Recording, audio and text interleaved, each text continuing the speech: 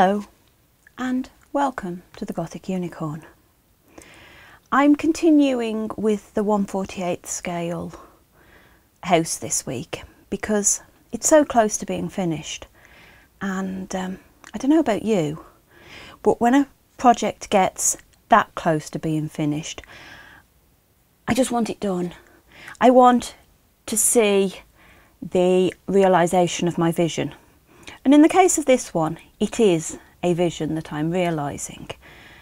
I have a story, as I've probably mentioned before, that goes along with it. And I need to add certain details to the house to make the story work. I have started doing some distressing on the outside of the house because it looked far too clean and new. And I'm going to confess, it's not going too well. I'm not a master of distressing. I really feel like I could, in some ways, do with Aira from Bentley House Minis here to point the way. But I'm going to persevere, and I will be doing some more distressing on the outside of the house before the project is done. But I'm actually going to focus today on the interior. Now, in my last video that was on the interior, I was focusing on the living room, which was, well, the only main room that was unfurnished. But I was aware that it didn't quite match up to my expectation. So I've been out and bought some more kits. Well, when I say I've been out, I went online and I bought some more kits off Petite Properties. And those are what I'm going to be making today. These are the kits that I'm going to be working with. The crib you've probably seen before if you've seen some of my other videos. It still hasn't been made. It will be done today. But these are the new ones I got. I got the china cabinet and a coffee table to go in the living room.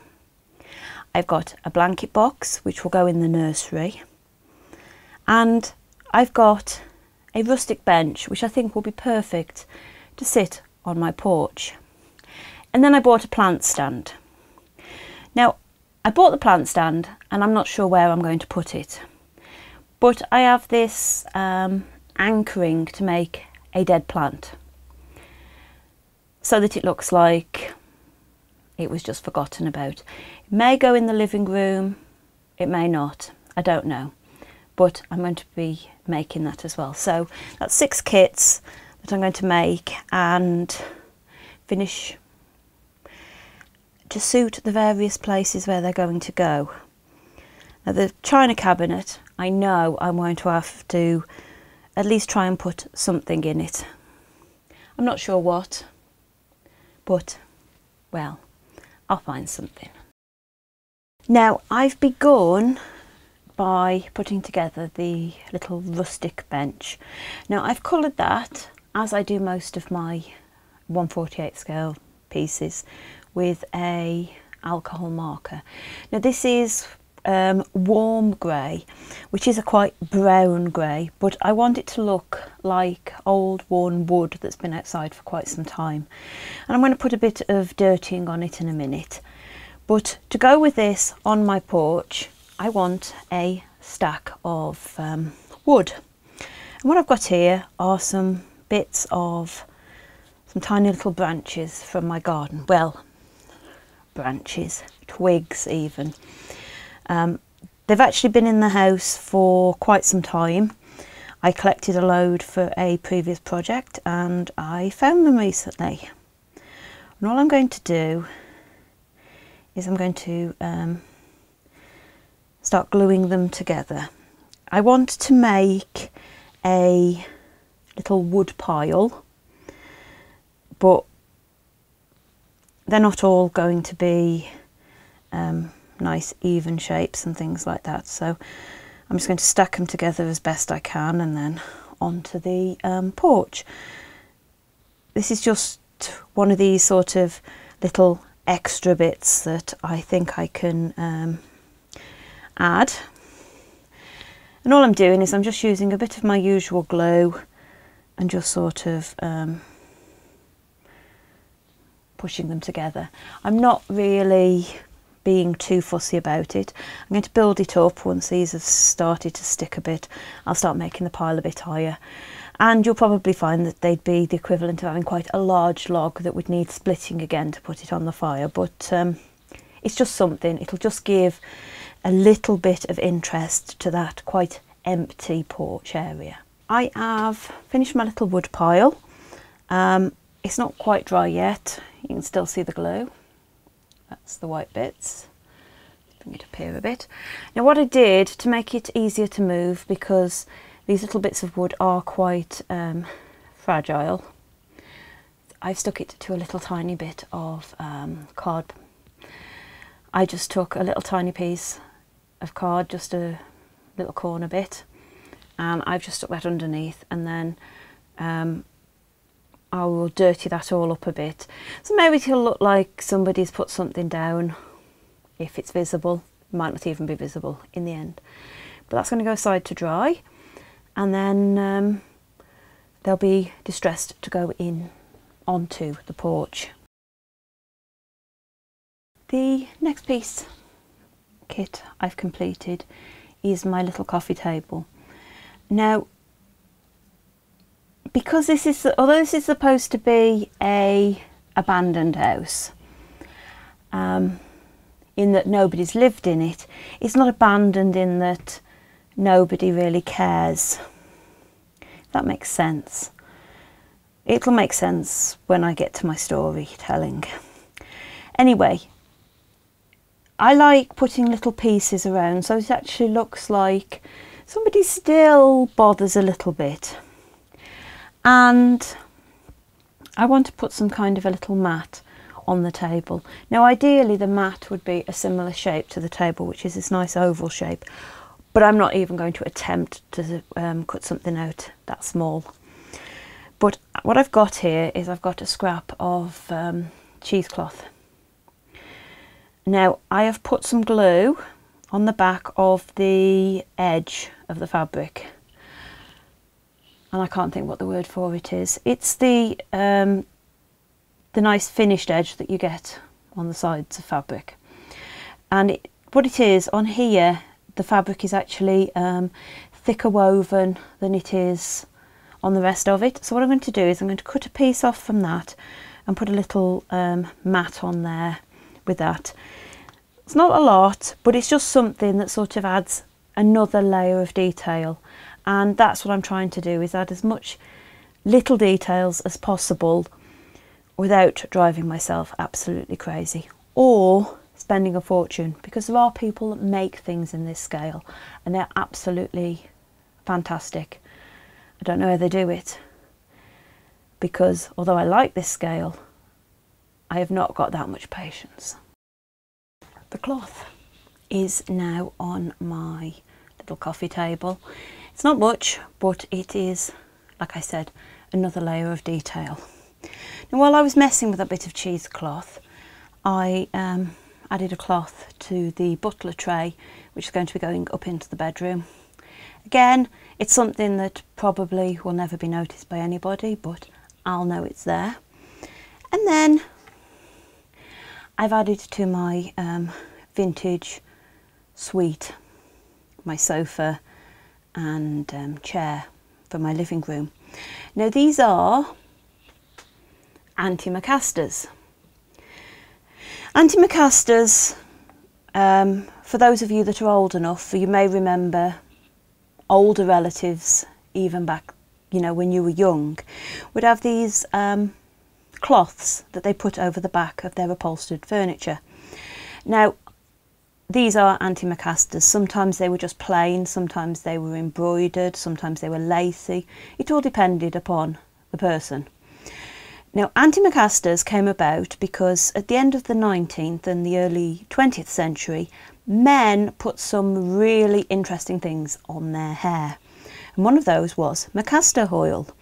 Now, I'm not 100% sure what it was made from and all that, but it was pretty nasty stuff, and it was coloured. And so if they leant their head against your nice upholstery, the oil could damage it. So the anti-Macaster came along, and that is a very sort of vintage thing that I just couldn't resist adding to my little model. What I've got here is the pieces for the china cabinet. Now I've laid them all out and I've given them a coat of marker, and I've seen a bit that was missed, but we'll just touch that in. Now this is a slightly different piece to some that I've made before, and so I'm going to film making it. I don't film making all the kits because I've done quite a few, so if you actually look at the other videos in my 1/48th playlist, you'll see videos where I actually focus more on building the kits. But there are so many kits from Petite Properties, and I could spend absolute hours just showing you how to make all of them, but the truth is their instructions are pretty much bang on. You do not need anything other than those instructions, apart from glue and tweezers. Tweezers are always a very good idea, but that's just because everything's so small. Now, I'm going to start off with my shelves, and I need to put a teeny bit of glue along this tab at the back, and it doesn't need to be a lot. Depending upon your glue, you'll end up using a lot less than you think you will, and then that's got to go into there. And the first one, it is very important that it is truly at right angles, because you're going to attach the front leg to it. Now I'm only going to attach the first one because I'm going to make a bit of a modification. Now most of these china cabinets in real life either have a wallpapered interior or they have mirror. So I've got some mirror card, and what I'm going to do is, once I'm happy that this is in properly, which it isn't, that's better, it fits better now, is I'm going to stick the pieces of this in between the shelves. So what I'm actually going to do is I'm going to apply a bit more glue to the backing piece. I'm going to put my strip of mirror card down there, and I'm going to give that a few moments to dry, and then I'm going to trim it off, and then I'm going to repeat that all the way up, and when I've got up to there I'll come back and show you the next step. So the shelves and my mirror addition are in. Now while I was putting it together shelf by shelf, I also added some contents, some large seed beads to be vases, the tiniest little chip of a gemstone that looks like a really big rock of some description, and a little metal bead that I found, which I thought might look like one of those old silver tea caddies that you do still find. Now the next bit to do is to attach the acetate. Now the acetate is going to be the glass of the cabinet, and I've had to cut it out and score along the lines. Now I'm not sticking this with glue. As per the instructions, I'm using double-sided tape. Now this is a extra tacky, extra strong double-sided tape that is great because it generally sticks most things and it doesn't fall apart. So that's just my personal preference. It just says double-sided tape on the back. Now, the only problem I always have is in getting the back off the tape. So what I'm going to do, no, see, it's trying to grab already. I'm going to put that piece in to the corner, and then I'm going to turn it over, and I'm going to try and get the back off this other piece of tape. Now you see, if I'd been clever, what I would have done is I would have applied the tape, and then I would have taken a little tiny corner up, so I could just do that with it. That's what they do when they do the card making, card making demonstrations. Well, either that or they use a special tape that comes away easier.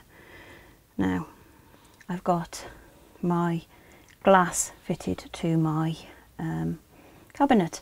The next step is to repeat the process with this piece, and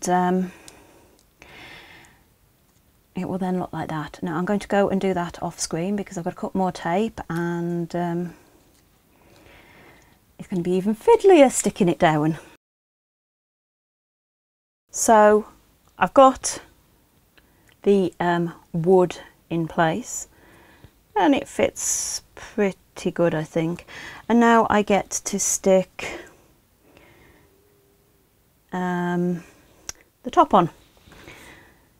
And I do apologise if you just heard my stomach grumbling. It has been fed, but obviously it's feeling left out. So I'll put some glue on there, and I will put a little bit of glue onto the back of there, and then I'm going to put my fingers straight in the glue. In fact, what I should be doing is fitting this piece onto here, like so. Yay, it works. And if I do sound surprised, well, it's because I'm always surprised when I actually manage to achieve something without making a mess. I am pretty good at fiddling about with things to actually make them work in the end. Now the last piece is the front leg support, and again glue along one edge, and then this has to be attached behind there like so, and it should be in the middle. So I need to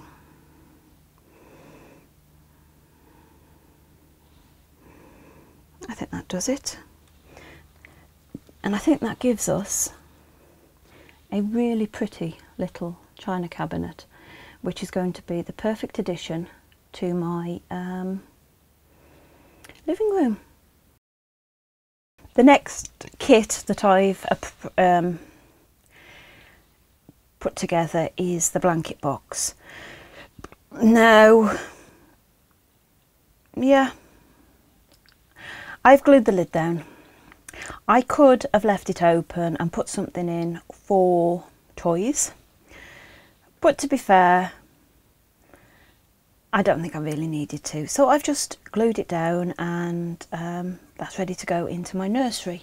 Now, with that in mind, I've actually done something that I've been planning to do for quite a long time. I've put books on my shelf.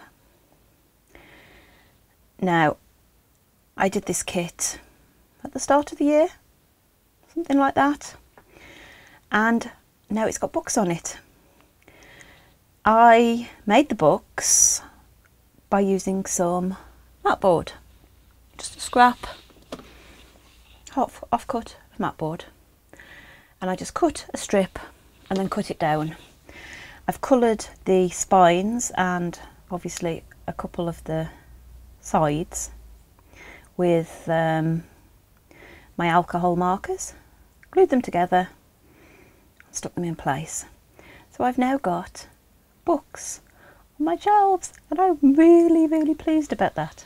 And that of course is another piece that's going to go into the nursery along with that. Moving on to the plant stand. I still don't know where it's going to go, but I've made it, and I've given it a bit of a dead plant look. I've actually finished it in the colour that I've been using for the living room furniture, but I'm not sure that it's going to go there yet. And I've used one of the same beads that I used in my china cabinet to give me a nice pot. The plant is copier paper, and all I did was I coloured one bit of it. Goes through because the copier paper's nice and thin and the alcohol markers are really juicy, and then I've cut off really thin pieces that I've glued in and then cut them down to size, so I get the look of a dead plant without too much hassle. I'm just going to interject with this one. This is one of the pieces that I made in the living room video, and I wanted to use it, it's supposed to be a dumbwaiter, but I wanted to use it as a whatnot. And obviously if it's a whatnot, it needs something on it. Well, I had cut this little bird off of a Christmas decoration that I'm turning into a piece for my 1/12 scale doll's house. And I decided, well, those are a bit big for 1/48 scale. It kind of looks sort of the right sort of scale to be one of those oversized ornaments that people would sometimes have. So I've coloured in the bit that was white where I'd cut him off with a black permanent marker.